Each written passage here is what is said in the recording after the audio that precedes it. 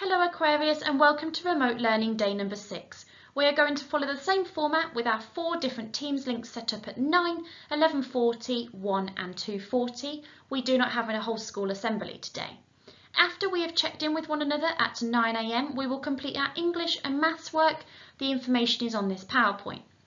This morning for English you will need your editing worksheet or the same information that is shown on this slide. I screenshotted it and put it on. And in Maths you will need the White Rose worksheet called Subtracting with 2 4-digit numbers with more than one exchange this time, and access to the White Rose video online. The extension for Maths is also on this PowerPoint. We will group back together at 11:40 and mark our Maths daily practice, our Maths worksheet, and go through the English work together. After lunch we will read the class story together, and then afterwards you will complete your Vipers guided reading session. It is a non-fiction text this week, you'll be pleased to know. It's our first one of the term, and complete our French writing and Makaton activity. We will group back together at 2:40 to mark our guided reading answers, hear some of your wonderful French sentences and go through some Makaton signing together.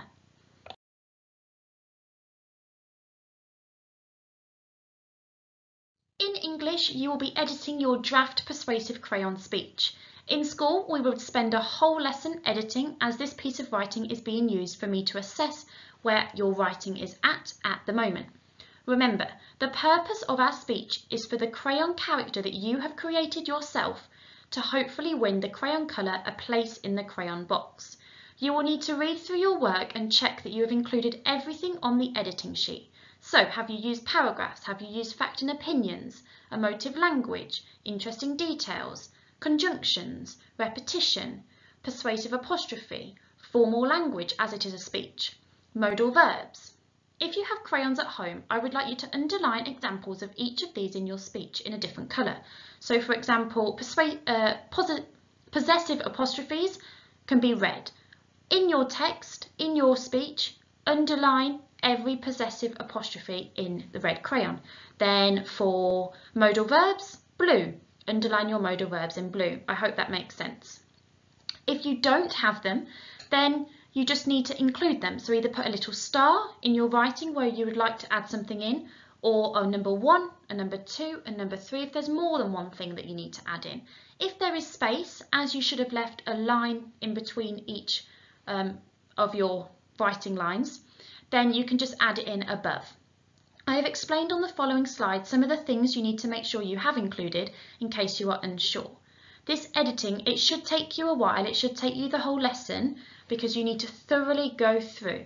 Also, you need to check the Be a Star Writer expectations checklist. Check that you've used capital letters, punctuation. Here I have explained some of the things that are new to Year 5 that you may not fully understand yet to help you when editing your work. Our brain break activity for today is to complete the Disney quiz below. We will go through the answers in our morning feedback session. I have tried to include a range of different Disney films so that some of the boys, some questions might take your fancy more than the girls and vice versa. Here is your Maths daily practice for today. Please complete the 3 questions and then we will mark these answers together in our morning feedback session. In Maths today, our focus is subtracting 2 4-digit numbers with more than one exchange. You will need to watch the White Rose video on the link provided and complete the White Rose worksheet that goes alongside it. Once finished, please take a photograph of your work and send it to me via Microsoft Teams or email. And we will go through these answers as usual in our morning feedback session. There is an extension on this slide for those of you that are speedy and will get through it quicker than others.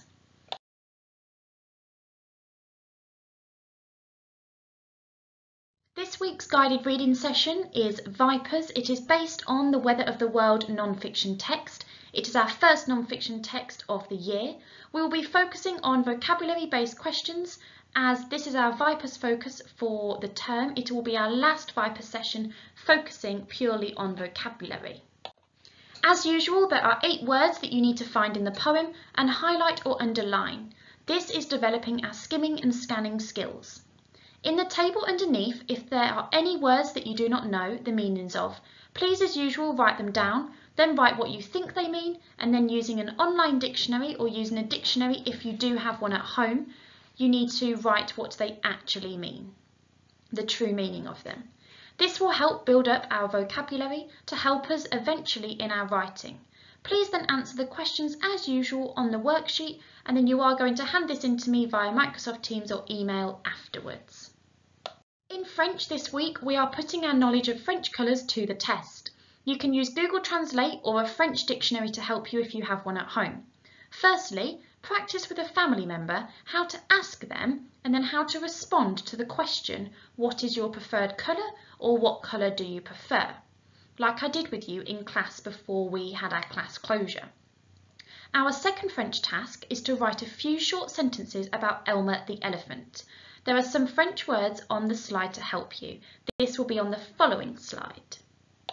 As an extension, invent your own bizarre multicoloured animal. Colour it in appropriately once you have drawn it, give it a name and write a short sentence to describe it.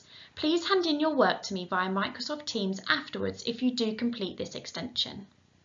In Makaton this week, we are recapping the colours, the days of the week, the alphabet. We are also learning the feelings and emotion words too, so this is our new learning for the week. Please use the link to the school website to recap them. We will go over a few of these signs during our afternoon feedback session. Please hand in your English editing worksheet, your maths worksheet, your guided reading worksheets and your French worksheet with the few sentences on, or your extension and your extension to me via Microsoft Teams or email.